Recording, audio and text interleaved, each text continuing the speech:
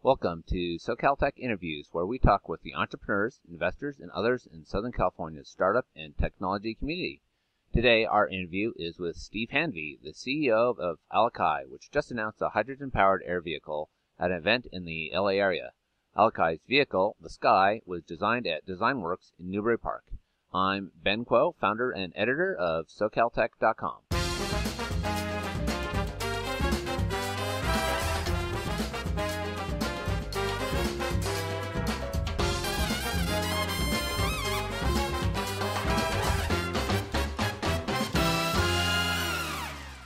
How did you guys come up with this whole idea of a hydrogen-powered vehicle?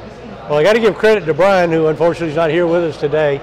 When he was looking at how do we solve the mobility problem, we started looking at electric drive with batteries, and we just couldn't quite get there. And I should say, at that time, I was just supporting Brian. He was doing all the heavy design work, and he ran thousands of iterations and saying, if I double the capability of the current state, where will I be? And I'll have a few more pounds of payload. So he backed away and said, what else can I do that would give us the payload that we had identified over the last 20 years with Bruce Holmes and Brian and myself, working with different air taxi companies that we ran. And Brian did a lot of the data analysis, and he said, to get a 1,000-pound payload, which is basically 4 people and a pilot, right, to get a range of up to 400 miles, you need to have a different solution. And so he started looking at a hydrogen, and it's been around, it was in the early space shuttles as an engine, you know. And so he said that might be a solution. So he started inventorying the different hydrogen providers all over the country and then internationally. And it took us a while to come up with the right one, and we found one that understood aviation, meaning maneuverability as opposed to big trains and heavy weight and trucks and buses, that ours was a different application. We needed a lighter weight version. And so that's what we've been doing. Interesting. Now, this is a pretty big project, I imagine. I mean, no one's ever done this kind of a vehicle before. Well, you know, did you think about, hey, this is really quite a task, and how did you decide we're going to just go and do it?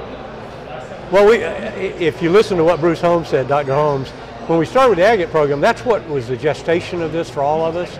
And I tried with my company, with Sats Air in 2005 with Cirrus's. Bruce did it with the Dayjet company.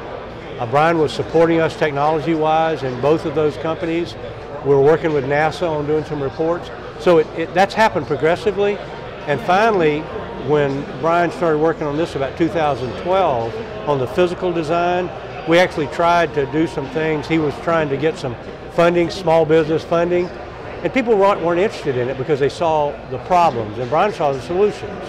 And the solution was the hydrogen one. And so that's how that has evolved into this. It wasn't an epiphany one day, we're going to go out and do a mobility solution, a personal one. The personal mobility part came with the gridlock in the 1990s that we saw getting worse and worse. How do you connect intermodal transportation to minimize door-to-door time reduction? Stop and think about it. Time is one of those things we can't recharge, we can't get more of it. So if we can use it more efficiently, and in our case we want to do it cleanly, when we're sitting idle in our car, we're not doing anything except listening to the radio or getting irritated with traffic. And that's what, all of us share that. I mean, you share it, we all do. And so that evolution of how do we take this so it's mass transportation? Right. So everybody's using it.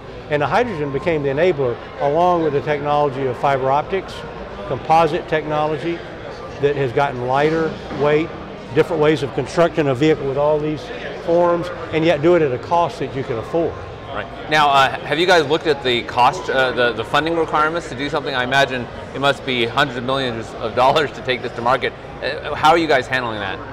I can't really address our investment, but we have a single investor that has funded all the R&D and the FAA certification work, all our work to date.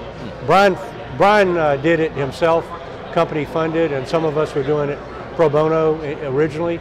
But the major investment over the last year has come from an investor, and that investor has agreed for the planning for the production and the marketing for 135 operations or fleet type operations.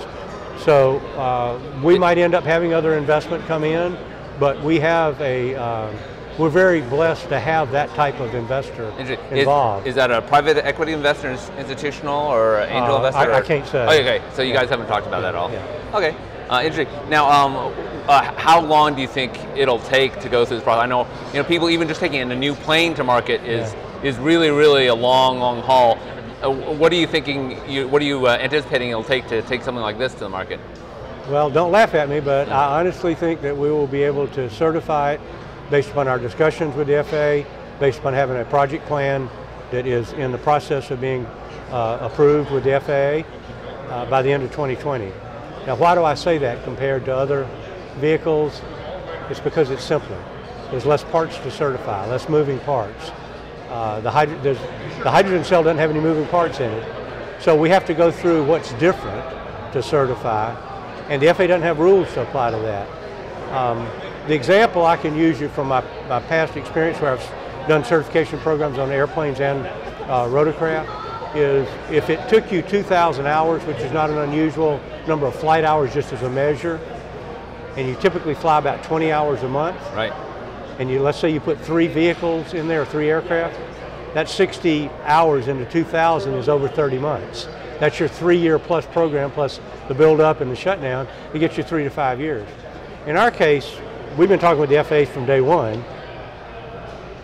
When we look at the regulations that we have to accommodate, the ones that we're developing jointly, we believe that the test program is about 1/3 of the normal program. And so since we have a vehicle that doesn't have as many things to fail on it, reliability very high, that we can do that with 3 vehicles at 20 hours a month, and we know we'll fly more vehicles than that in about a year. So just look at 60 hours a month, 12 months, that's 720 hours.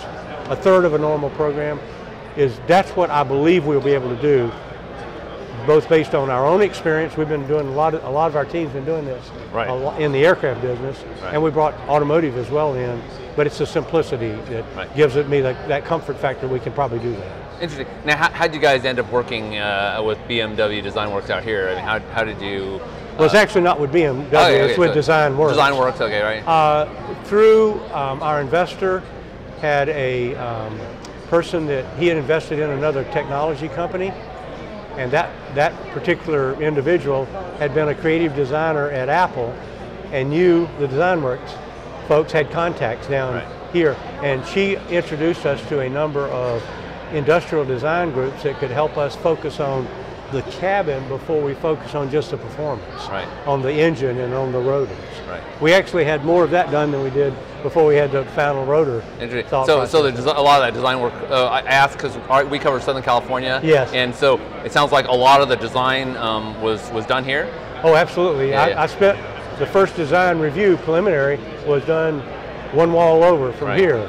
And it's changed, but we went through, I would say, probably 25 iterations of different thoughts they had about, like Holger Humph was saying, as we go through looking at it, well, how do we do it a little differently? How do we make it so it's really a special accommodation for the passenger, for the comfort of the passengers? And we ended up with this design where we have kind of a cradle that isolates everything from the cabin itself. Right. So I guess last question is, what should we be watching from you next? What's kind of the next step? I think our first flight is imminent. We have some people we've been talking to about how we might get some early start on orders for what we're doing. I think those will be the next 2 steps. We'll continue to build our team, and we look forward to telling everybody. We're trying to only talk about what we've done, not what we're going to do. So I'm a little hesitant to answer that question, but that's an honest answer. Our flight test program, we have an imminent flying of the vehicle, and I think once we fly, we may reach agreement that we want to go public with some of the initial interest that it's been very strong. Great. Well, thank you very much. My pleasure. Yeah.